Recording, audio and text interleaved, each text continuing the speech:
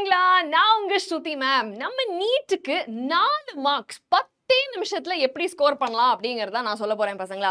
So ஒவ்வொரு கான்செப்டும் நம்ம நீட்ல வந்து கேரண்டீட் இந்த क्वेश्चन வந்து வரும் அப்படின்ற மாதிரியான ஷியோர் செட் கான்செப்ட்ஸ் எல்லாத்தையுமே ஒவ்வொன்றா எடுத்து 10 நிமிஷத்துல உங்களுக்கு கிறிஸ்பா குயிக்கா எக்ஸ்பிளைன் பண்ண போறேன். ஓகே, சோ இந்த மாதிரி நிறைய டாபிக்ஸ் இருக்கு. பட் மேம் இந்த டாபிக்ஸை தான் நான் நிறைய தப்பு பண்றேன் அப்படின்ற மாதிரி உங்களுக்கு தோன்ற மாதிரி டாபிக்ஸா இருந்தாலும் கண்டிப்பா கமெண்ட் பண்ணுங்க. 10 நிமிஷத்துல நச்சுன்னு முடிச்சு விட்டுறலாம். சரியா?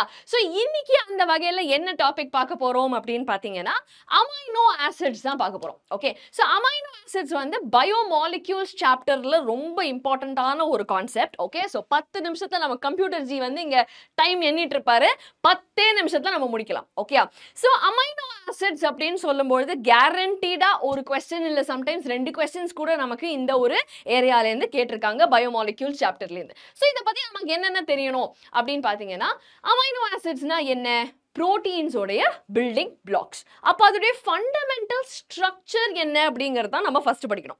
So what is the fundamental structure of an amino ஆசிட்னா ஒரு கார்பன் ஆட்டம்க்கு ஒரு அமைனோ குரூப்பும் ஒரு carboxylic acid group along with ஒரு வேரியபிள் சைடு செயின். இது மூணுமே is present in a carbon atom. நாலாவதா ஒரு ஹைட்ரஜன் இருக்கு. ஓகே, பொதுவா மீத்தேன் அப்படிங்கிற மாலிக்யூல்ல என்ன இருக்கும்?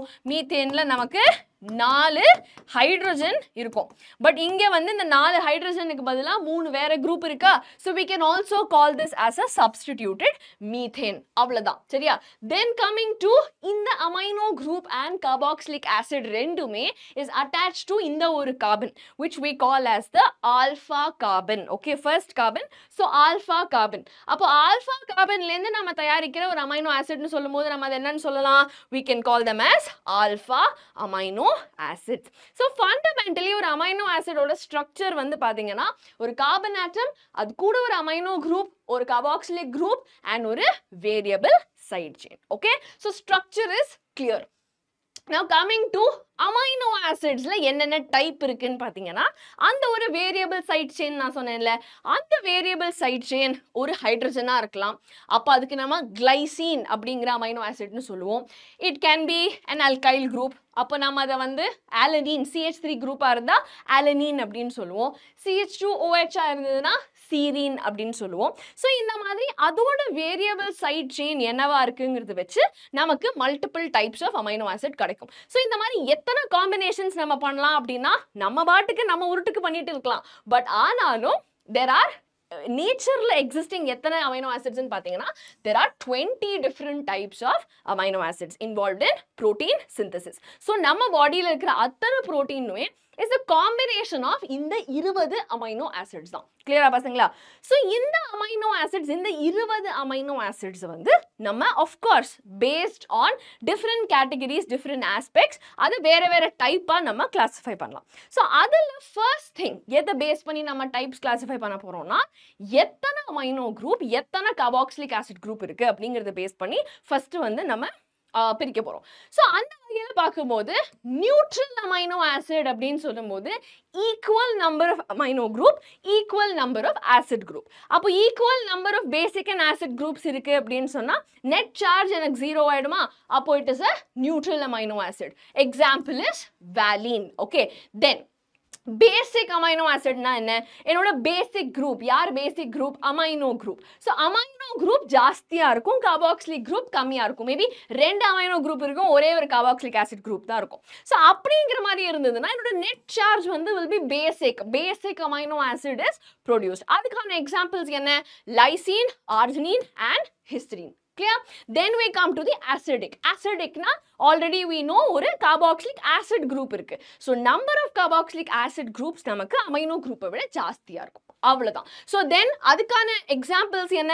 அதுக்கான எக்ஸாம்பிள் கண்டுபிடிக்கிறது ரொம்ப ஈஸி. ஏன்னா கூடவே ஆசிட் அப்படின்னு ஒரு பேர் வச்சிருக்கோம். Okay, so glutamic acid, aspartic acid இது ரெண்டுமே are acidic amino acids. so previously neatல examples for acid, basic and neutral amino acids randomமா கேட்பாங்க. கொடுத்திருக்கிற ஆப்ஷன்ஸ்ல எது வந்து நியூட்ரல் அப்படின்னு கேட்டாங்கன்னா simply your answer is valine. so இந்த எக்ஸாம்பிள்ஸ் கண்டிப்பா நீங்க ஞாபகம் வச்சுக்கணும். Okay, that's the first thing.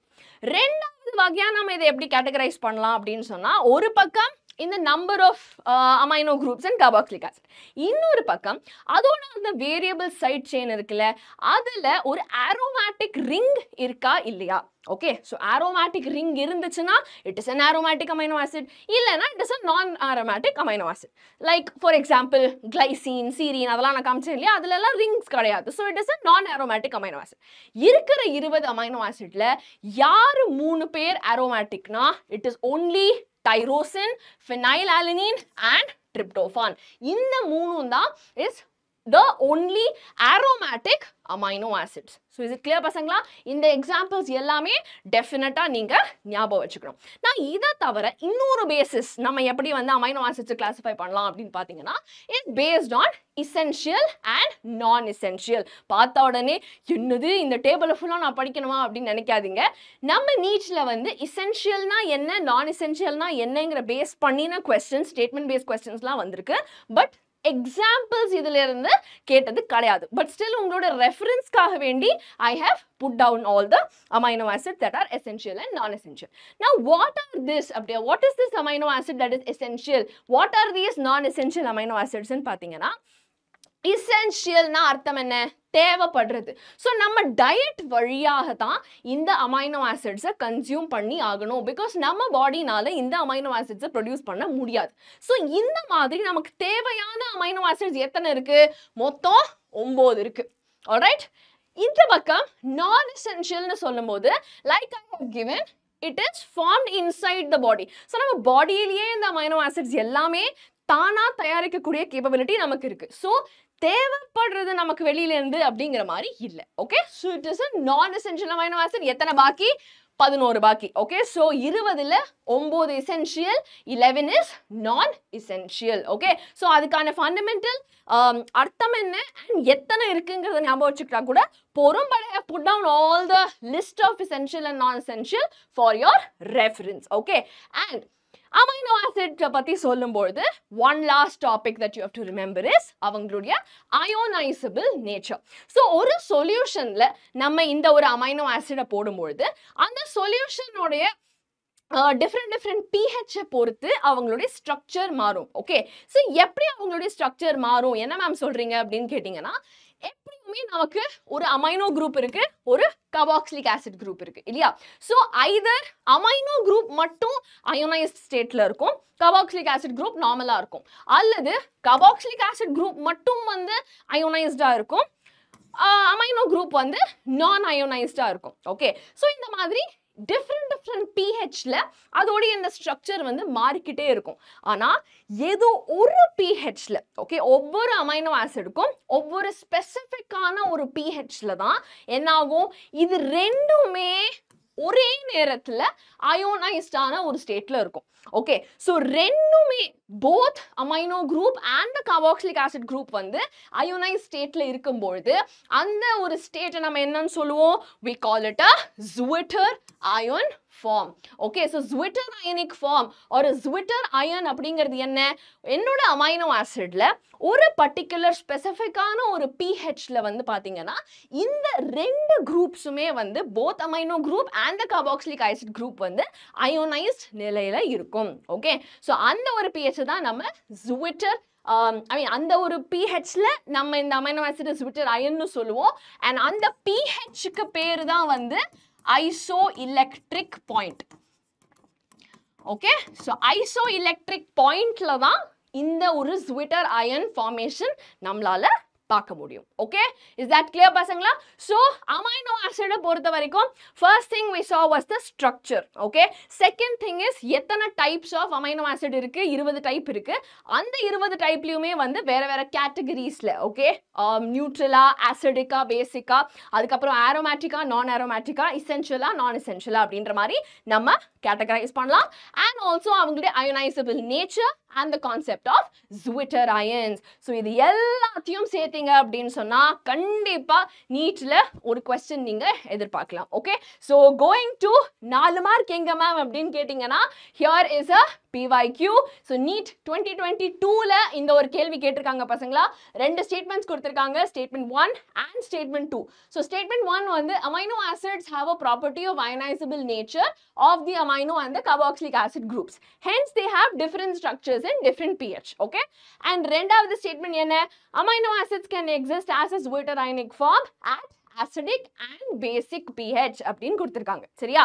So இது ரெண்டு ஸ்டேட்மெண்ட்ல ரெண்டுமே கரெக்டா இல்ல ஒன்னு மட்டும் கரெக்ட் இன்னொன்னு தப்பா இல்ல ரெண்டுமே தப்பு மேம் அப்படின்னு நீங்க என்ன நினைக்கிறீங்கங்கறத டெஃபினட்டா கமெண்ட் பண்ணுங்க. கம்ப்யூட்டர் ஜி டைமர் படி 10 நிமிஷத்துல சூப்பரா முடிச்சிட்டோம். சரியா? சோ கண்டிப்பா I hope this was useful பசங்களா. I will be waiting for your answers and இதுக்கான கரெக்ட் ஆன்சர் என்ன, எத்தனை பேர் கரெக்டா சொல்லிருக்கீங்க அப்படிங்கறத கண்டிப்பா நெக்ஸ்ட் எபிசோட்ல நான் ரிவீல் பண்றேன். சரியா? சோ அது வரைக்கும் ஆல் தி பெஸ்ட். நல்லா படிங்க. சப்போஸ் உங்களுக்கு எங்கயாச்சும் வந்து மேம் இந்த क्वेश्चन இந்த கான்செப்ட் எனக்கு ரொம்ப கஷ்டம், எப்ப பார்த்தாலும் இதுலயே தப்பு பண்ணிட்டு இருக்கேன் அப்படின்னு தோணுச்சுனா அதையும் கமெண்ட் பண்ணுங்க. டெஃபினட்டா I'll take it up. Okay? So all the best பசங்களா. நல்லா படிங்க. சூப்பரா focus பண்ணுங்க. That is the most important thing. Okay? So நம்ம டைமரும் முடிஞ்சு போச்சு, இன்னைக்கான கிளாஸும் முடிஞ்சு போச்சு. So see you all. Bye bye.